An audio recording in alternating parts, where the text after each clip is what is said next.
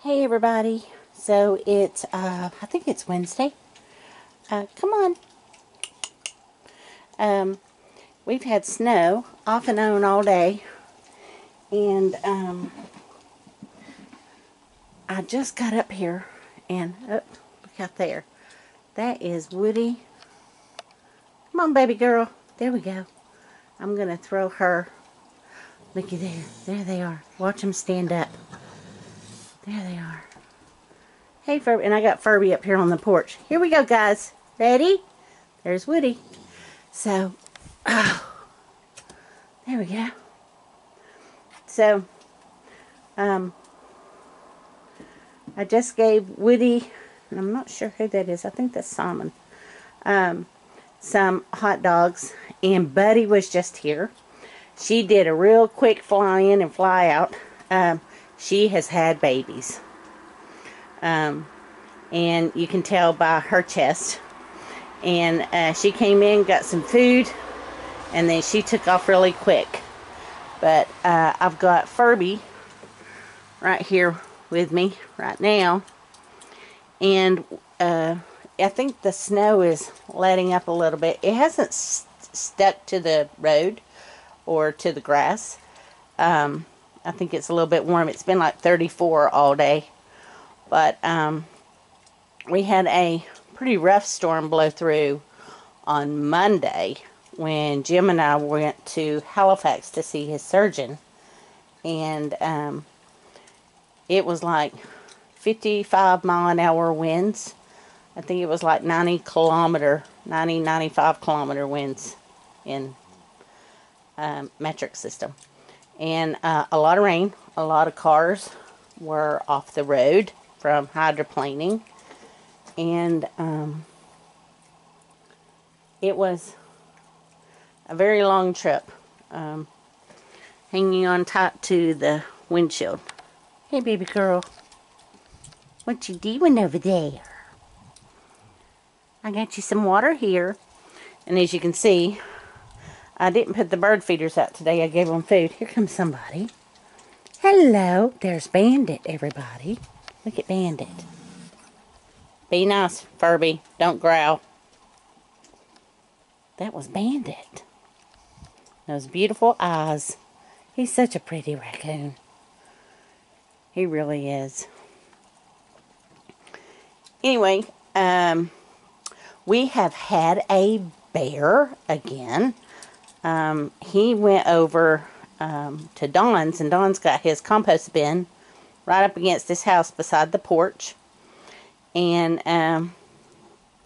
Don caught him on camera, and he broke the rope like it was just a twig off the compost bin where it was fastened. And he took what he wanted. For those of you, hey baby girl, that, hey honey, you want a hot dog? You want mommy to get you a hot dog? You got one?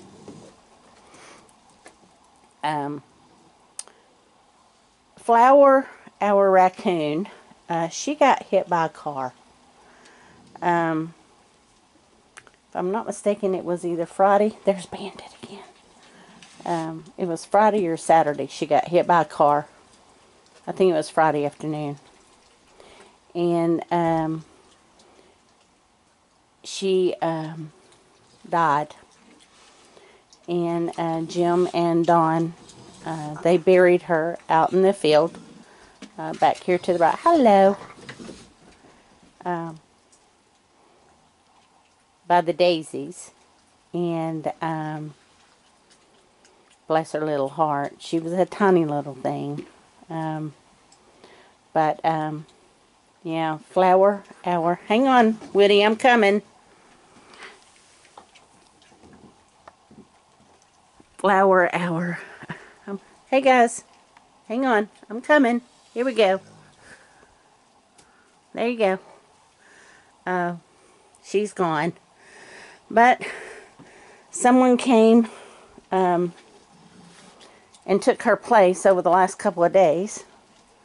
And they blasted somebody out here last night. I don't know if they was blasting a raccoon or if they were blasting one of the coyotes, since we still have coyotes running around. And but another skunk has taken her place. And oh goodness, I woke up this morning and the smell was horrific out here on the porch as I was putting out the bird feeders. So I'm going to go in here in just a minute. And I'm going to let, there's Furby back there behind the gate. She's just like her daddy, isn't she? Mr. Scooter. And by the way, everyone, Scooter came around 12:15 last night. His neck is looking better. Just thought I'd let you know. And it looks like his little neck is healing. Hey, you guys. Come on. Hey, Bandit. Hi, baby. Hi. And his neck is healing really well. Krabby has come. I couldn't tell whether she has had babies. Hey, Chewy. There's Chewy down there at the bottom. Oops, he ran. And I'll get you a hot dog, buddy. Hang on.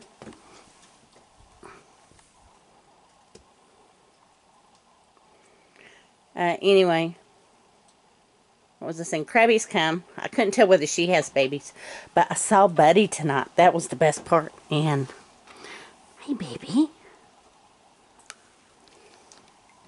Buddy's got some babies somewhere. So we're gonna get to see babies in June or the beginning of July. If y'all remember last year, it was when I came up to see Jim. That's when she brought Furby and Foxy. So, yeah, so it'll probably be about then, because they were born in late April last year. So Furby is a year old now. Yeah, she loves her water. Yeah, she's a good girl. What you watching, baby girl? Something out there? Huh?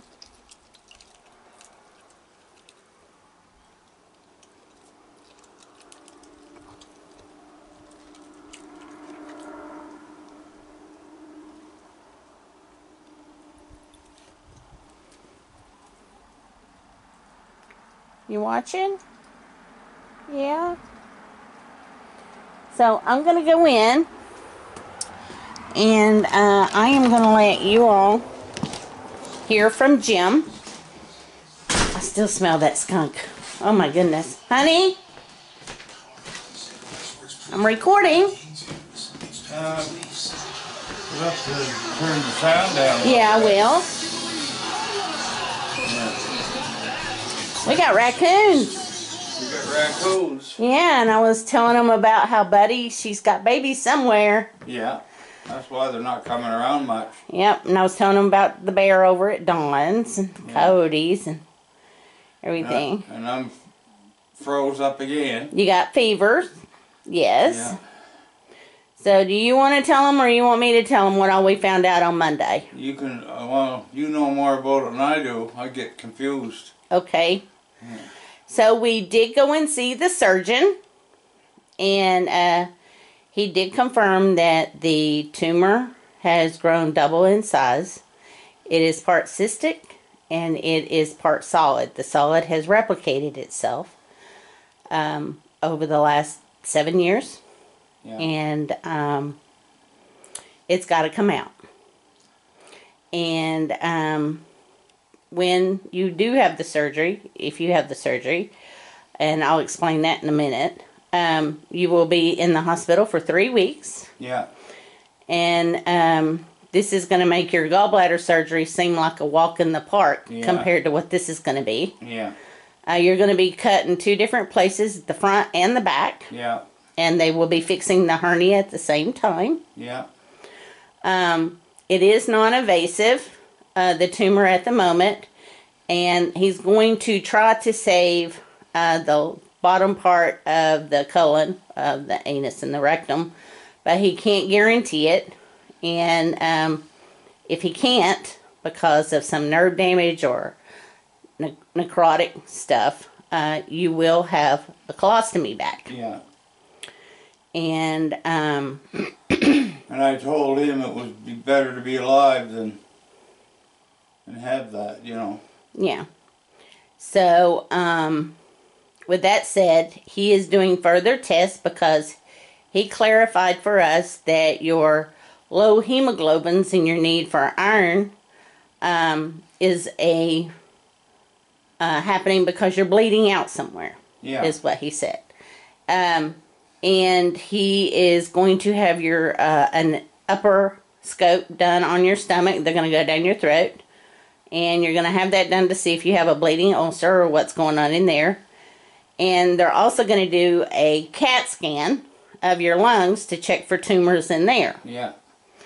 And if there's tumors found or anything serious else going on, they're not going to do the surgery. No. They don't see any need for it. And, but if you get the all clear and they find out why you're bleeding and why you're having all these fevers, they'll put you on the schedule, which is you go into a lineup and then they just schedule it whenever. It could be 3 months out. You could be August, correct? Yeah. Yep. I think they're going to try to go as soon as they can. Yeah. Yeah. So, I think I covered everything. He said he may check your bone marrow if you're not bleeding in your stomach. Yeah. You're gonna check that, to see why you're not making blood. That's painful. Yeah. But he did say that you would have a significant decline after the surgery. I won't be back to where I was. You won't be where you are ever again. No. He said your quality of life will definitely be different and lower than it is now. You'll never be up as high as you are now. No. After the surgery. You could have some cognitive problems. You'll be slower getting around. It won't be as easy for you anymore. I'm slow now. Yeah, well, you'll be like Tim on Carol Burnett. You'll be scooting your feet then. Yeah. Yeah. Yeah. I'm just kidding. You know that. We're going to make the best of it. Right? We're going to get there, aren't we? And if Barb, if you're listening, I might borrow the walker. Yeah. That I got for Ron that time. Yeah. If nobody's using it. But as soon as we get all these extra tests out of the way, you and I are going to do a little bit of gallivanting around and doing a few things that we wanted to do before you have the surgery. Oh, God, yeah, because I won't be able to do it. Won't be able to do it for a long, long time. No, I won't be able to sit in the chair. No. No, I have to be laying in bed. No, you won't. No. But, you know, we're going to get there. Yeah. Yeah. So, anyway, is that a good update? Yeah. Yeah? Yeah. Okay. And I'm glad for all the prayers I'm getting, and especially from Bishop Cooley. Thank you very much. We got your gifts today. Yes. And, yeah, go ahead. Sure appreciate it. And you sent me a nice picture of him with the Pope. Yes. Yeah. Yep. And there have been a lot of people concerned about you on the Facebook page and in the comments. Yeah. They're saying a lot of prayers and sending positive energy for you. And the fan club, too. Yes, your fan club. They're doing yeah. a lot of good for you. Yeah. Yeah. And Blue Lobster misses me. Yes, they do. Yeah, I was talking to Stephanie today. Yep, they really do. Yeah. They miss you. And then I have become good friends with our neighbors, and they're keeping my spirits up. Dawn and Laura. Yeah. They're wonderful. Well, he's been a godsend. Oh, that whole family has been wonderful. Coming over and doing stuff for me. And yep. So, I think that's it. He's going to take all them branches down and burn them. Yeah, he is. From the we had such a windstorm that Monday. Oh, I was telling them about how bad it was raining and everything when we went to Halifax and cars off the road and everything. And the best I could do was 80 kilometers in the 110 zone. That's as fast as you could go, and then I had the wipers on full, and you still couldn't see. I know. Yeah, and we got soaked going into the hospital. Yeah, we looked like two little wet rats. Yeah, well, that shouldn't have happened. I know. Well, we're not going to talk about what happened in the parking lot. That was terrible what that fellow It was bad. Huh? It was bad. He was bad. That was ignorant. Anyway, and as everyone knows, his team didn't make it into the playoffs. No, they didn't. They choked. Yep, they choked. In the last period, they had a minute left. They were ahead, and all they had to do was shoot the puck over the blue line a couple of times, and they would have made it, but they couldn't get their hands on the puck, and then they tied it up and lost it in overtime. But I know. My team lost too. But, yeah, well, see, Tampa Bay lost. The Panthers beat Toronto, and I'll tell you, Toronto got to realize they got to step up their game. These guys are not to be fooled with. No? No. They want it. They've got it. They're really wanting this. Oh, yeah, the Panthers are just... They've got it in. They've got a taste. They've got a taste of it, and they're really wanting it. So, yeah. And the Avalanche are gone, and they were the winners last year. Yeah, Stanley Cup winners. Yeah, so they're gone. Yep. So I'm just sitting here and under this blanket that keeps me warm and a sweater on, and she checks my temperature all the time. Yep. You already been fed this evening. Yeah, I'm up over 100 now, aren't I? Yeah. It's 100.7. Yeah. The last hour it was. Yeah. So, and it's 35 outside. I think the snow's stopped. Yeah, it was snowing all afternoon. Yeah. Yeah. Well, we're going to go check and see if any more raccoons are out there. Alrighty. So, and there's the little dude. He's asleep. He's in the house. Yep. Light. He's asleep in the house. Yep. Light. Oh, sorry. You're going to be on mute. Yeah, we're going. I'll be back in just a second, sweetie. Yeah. So, looky there. We have raccoons. And they got into the hot dogs there on the bucket. That one's kind of shy. He likes the seeds.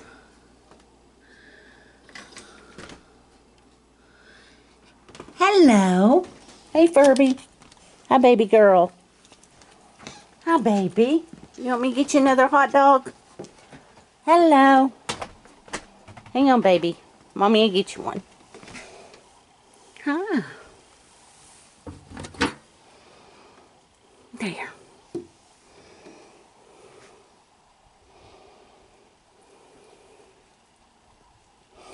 Anyway.